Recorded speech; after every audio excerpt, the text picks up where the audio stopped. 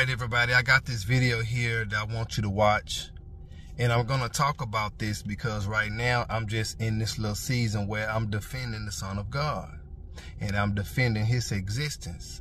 Now, I want you to take a listen to this clip I'm about to play, and then I'm going to come back after that, and we're going to talk about it. Talking about the body. Remember, he shed the blood and the water. So the only thing that was left on the cross was the identity of the Son of God, Jesus. That's right. And that was the seal. That body was the same body that Mary birthed into the world. That's right. And it had the same title, Son of God. It had the same title, Messiah. The only difference was it was not an individual son with natural life. That's right. So the son, the natural life of the Son of God ended on the cross. His natural life, his blood. That's right. But that body still was a son of flesh and bone. All right. So now, before I get started, let me say this. How are you going to have the scriptural evidence and understanding that I'm trying to present to you if you don't listen to the whole video? And I'm saying that because if you're going to listen to this video and see what I want to present to you, then you have to watch the whole thing.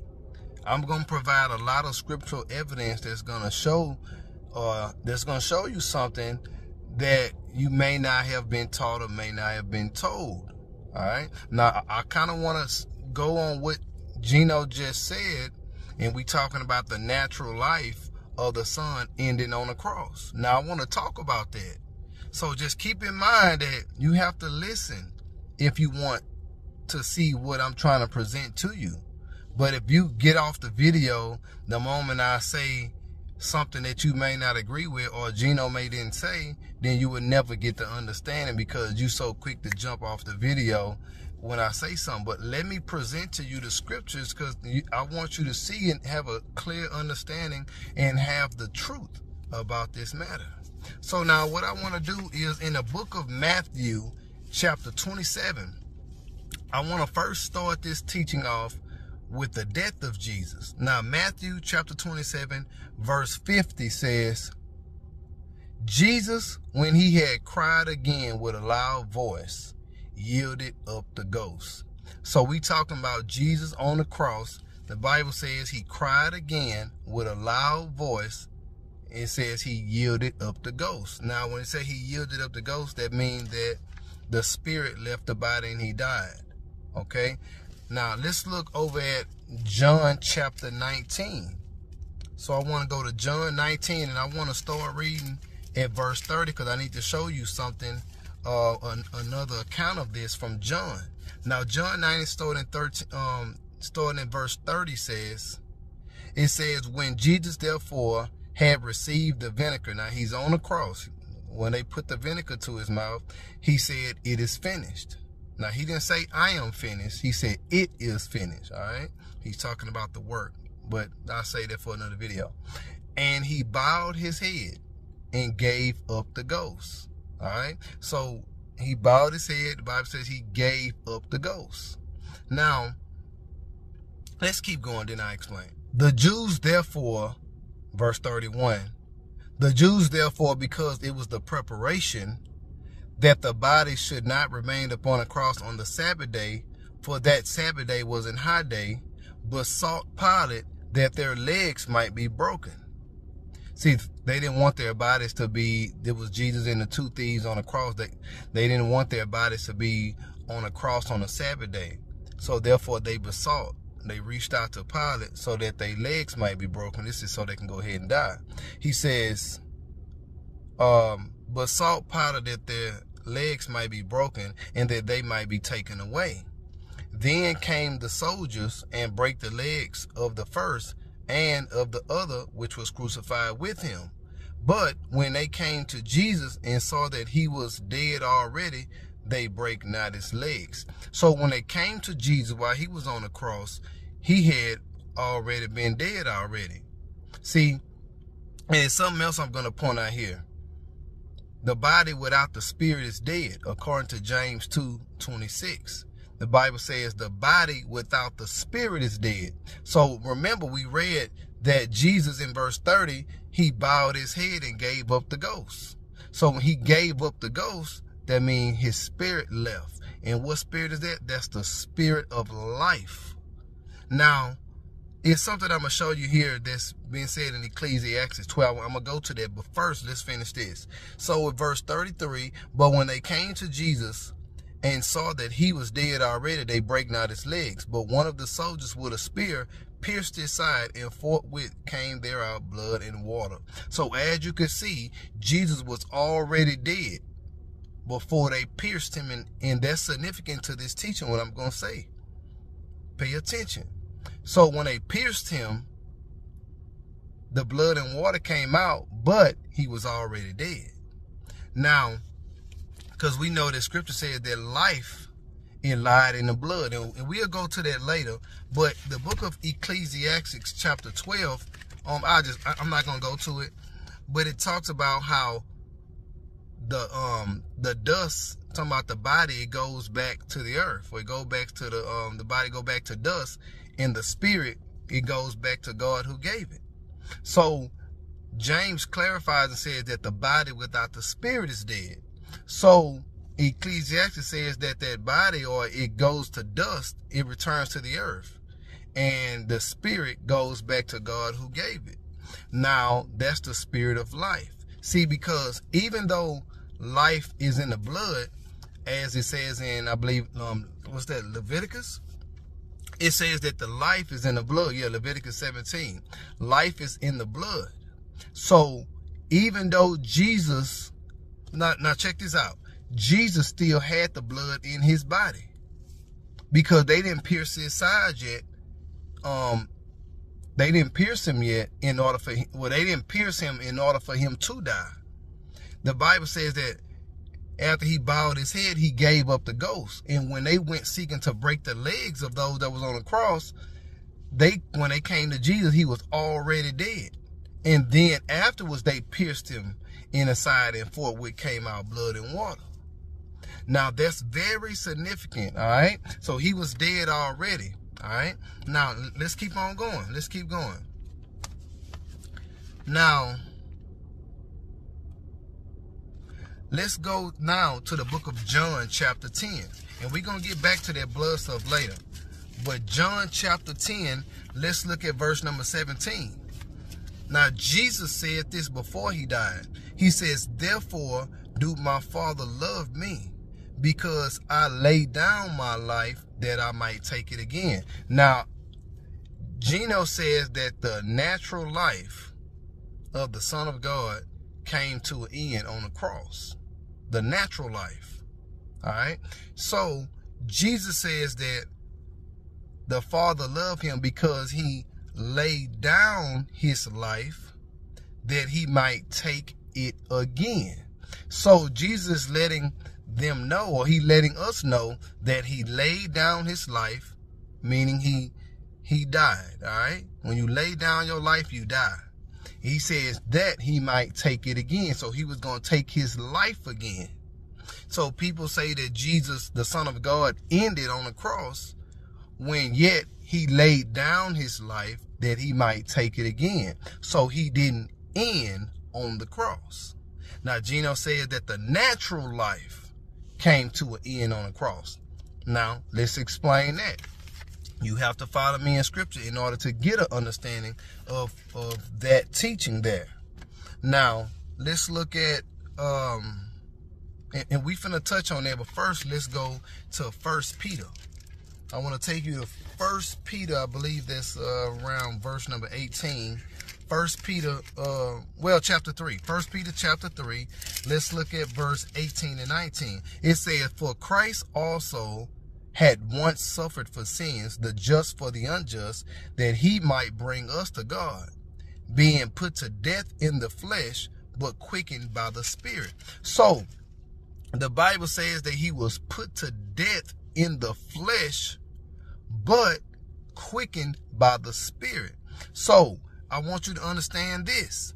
When Gino says that the natural life of the Son of God ended on the cross, and many say that, well, the Son of God ended on the cross, I'm going to show you why that's not giving very accurate information. All right? Because the Bible, he says here, Peter, is that Christ was put to death in the flesh, but quickened by the Spirit. Now that Spirit that goes back to God who gave it, that's the Spirit of life.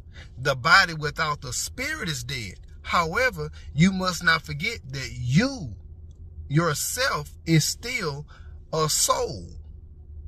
Or some people say a spirit, but you are a soul. Because remember, this body that we are in, this is just where the soul and the spirit lives inside of. This is the temple, okay? But you yourself, you are the soul. Because think about it. I'm going to show you scripture, all right? I'm going to show you scripture on Jesus. So, because right now we're talking about what happened after he died. The Bible says that he was put to death in the flesh, but quickened by the Spirit. He says, so he was quickened, or he was made alive by the Spirit. It says, by which he went and preached unto the spirits in prison. So his body was put to death, but by the Spirit of God, he was quickened, or he was made alive. And by that Spirit is how he went and preached to the spirits in prison. Now, some say that Jesus, he was put to death in the flesh, and that it was God the Father himself that went and preached to the spirits in prison. But that's not what the scripture said. The scripture says, he says that he might bring us to God, being put to death in the flesh, but quickened by the Spirit, by which also he went and preached unto the spirits in prison. So it was by the Spirit that he went and preached into the spirits in prison. All right. So let's keep going. Let's look at, now I want to get to this whole thing about when I said you was a soul. All right. So now Jesus, even though he was put to death in the flesh, the Bible said he was quickened by the Spirit. Now let's look at, let's go to Acts chapter 13. Acts chapter 13. And let's look at starting at verse number 30. Acts 13. I'm going to start at 33. Let's start at 33. It says, God had fulfilled the same unto us, their children, in that he raised up Jesus again. So understand, the Bible didn't say that God got in that body and it was all God the Father. Look at what the scripture is saying clearly. He says, Acts 13:33, God hath fulfilled the same unto us, their children, in that he raised up Jesus again. As it is also written in the second Psalm, thou art my son, this day have I begotten thee. So in order for God to raise up Jesus again, that shows you, see, many people say, well, that's the body. But the Bible says he raised up Jesus. So if he raised up Jesus, well, people say, well, the Son of God ended on the cross. But Jesus himself said in the book of John, chapter 5, let me go to it. John chapter 5 at verse number, I believe it's 26. He says, for as the Father had life in himself, so had he given to the Son to have life in himself. So just like God has life in himself, he gave his Son to have life in himself. That meaning so that he could be self-existent. Okay, so when you see the scripture saying in Acts 13:33 that God hath fulfilled the same unto us, the children, and that he raised up Jesus again, remember, he raised up Jesus again. He was able to raise him up again, not the body up again. He raised up Jesus because Jesus still had life. The Father had given him life in himself. So even though he was put to death in the flesh, he was still quickened by the Spirit. See, so he didn't end on the cross. Now, we're going to still get more on this natural life of his ending on the cross. Now let's look at like I said, oh yeah, let's keep going. So Acts 33. Now let's read Acts 13. Let's read 34. Well, let's read 33 again for clarity's sake. So God had fulfilled the same unto us their children, in that he raised up Jesus again. As it is also written in the second Psalm, thou art my son, this day have I begotten thee. And as concerning that he raised him up from the dead. See, he raised up him from the dead. Remember, Jesus was put to death in the flesh. But yet, the Bible says here, verse 34, and as concerning that he raised him up from the dead, now no more to return to corruption. He said, on this wise, I give you the sure mercies of David. All right. So he raised him up from the dead. So he couldn't end on the cross if God raised him up from the dead. Jesus says, I lay down my life that I might take it again. So he wasn't going to end there. He was going to take his life up again. He was going to take his life up again. All right. Now let's keep going. Verse 35. He says, wherefore he said also in another psalm, thou shalt not suffer thine Holy One to see corruption. So he wasn't going to end on the cross. If he would have ended on the cross, he would have suffered corruption. But he didn't suffer corruption, as the scripture says. He says, wherefore he said also in another psalm, thou shalt not suffer thine Holy One to see corruption.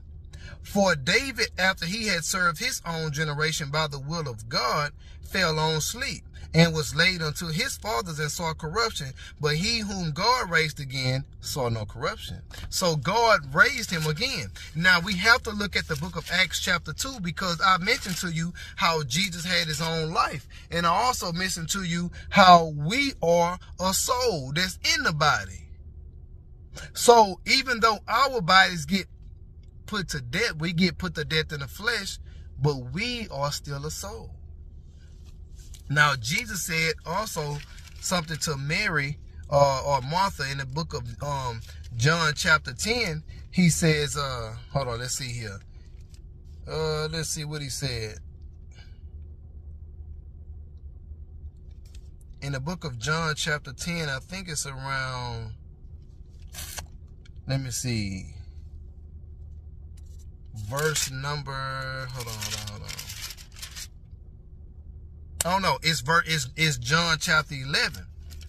Jesus says in John 11:25, Jesus said unto her, he was talking to Martha. He said, I am the resurrection and the life.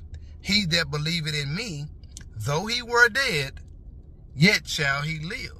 So Jesus said that those that believe in him, though he were dead, yet shall he live. So even though he dead, well, in the flesh, he says, Jesus says, yet shall he live.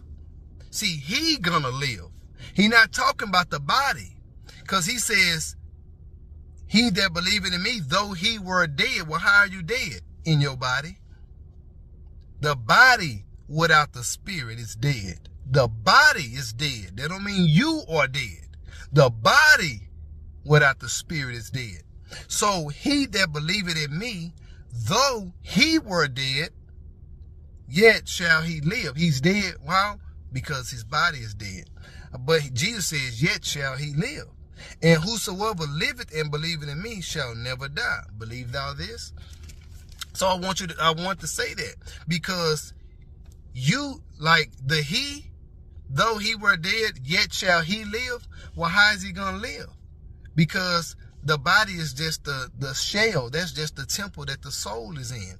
And let me give you some clarity on that. Look at Acts chapter 2. Let's look at verse 26.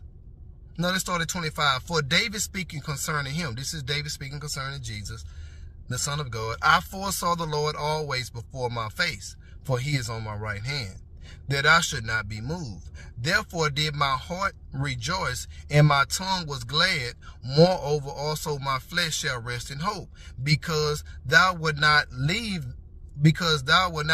my soul in hell, neither will thou suffer thine Holy One to see corruption. So he's speaking on a scripture concerning when Jesus was said, because thou wilt not leave my soul in hell, neither will thou suffer thine Holy One to see corruption. So his soul was not left in hell. Remember, Jesus says that when he died, he said, just like Jonah was in the belly of the whale for 3 days and 3 nights, he says, so shall the Son of Man be in the heart of the earth for 3 days and 3 nights. So the heart of the earth is hell. So his soul was not left in hell or the heart of the earth. Remember, he died, he was buried, and he resurrected. So his soul was not left in hell. So his body, we know, was placed in a sepulcher. All right. But his soul, Jesus said he was going to go to the heart of the earth. So he had to go into the heart of the earth, as he said. In 1 Peter 3:18, we read that he was put to death in the flesh, but quickened by the Spirit, by which also he went and preached unto the spirits in prison.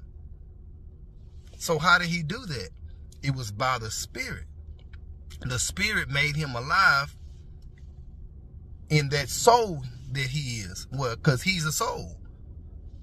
We are souls. Why? Because God gave us life in ourselves, just like he gave his son life in himself. That means so that we could be self-existent. So just like we are self-existent, Jesus was also he is self-existent. And see, some people, they find it hard to believe because they think that Jesus Christ is the Father. Well, Jesus did. God was in him, but God is also in us. If we have the Spirit of God, then that's God in us. So Jesus had God, the fullness of God in him, the Bible says, bodily. For the fullness of the Godhead was in him bodily. So he had God in him, but yet he still had life in himself. He still was self-existent with the fullness of God in him. Some say he was fully man, fully God. He had the fullness of the Godhead in him bodily. And we have the Spirit of God in us when we are baptized with the Holy Spirit. But that don't make us God. But we still got him in us. All right? And God works through us just like he worked through his son. All right? So don't forget that. Now, Leviticus chapter 17, verse 4. Let's go to that. Leviticus 17, verse 4. It says here that, let me go to it. He says, is that verse 4? Let's make sure. 14. Leviticus 17, 14. It says, for it is the life of all flesh, the blood of it is for the life thereof. Therefore I say unto the children of Israel, ye shall eat the blood of no manner of flesh, for the life of all flesh is in the blood thereof. So the life of the flesh, is in the blood. The life of flesh is in the blood. So the bodies, the flesh that we are in, the blood is these bodies need blood in order to live, right? God put life of our flesh in the blood. However, I showed you earlier that Jesus still had his blood and he died. That's because he gave up the ghost. So the body without the spirit is dead. However, you can still be dead with the blood in you. But these bodies are considered flesh and blood bodies. All right, these bodies need the blood in it, or else if the blood leaves, then the spirit gonna leave it. But the spirit can leave it even though the blood is in it. All right, so the spirit can leave and your body die, and your body can be dead with the blood in it. I hope you understand that the blood in the body, it has to be in this body in order to live. So if the body is drained out, if the blood is drained out the body gonna die. Or if the spirit leave that body, the body gonna die even though it got blood in it. So don't forget that. So, but Jesus, when he was in the flesh, he was like us, right? he had blood. He was like us. He had blood. So that life of the body, it was in the blood. All right. But when he died, he was quickened by the Spirit. And so that's how he lives now. Now let's get into how he lives apart from this blood. And I'm talking about Jesus, the Son of God. I'm not talking about God the Father. The Bible says he was quickened by the Spirit, in that God raised him from the dead. So now in this next video, we're going to, in part 2, we're going to talk about how he lives apart from that blood.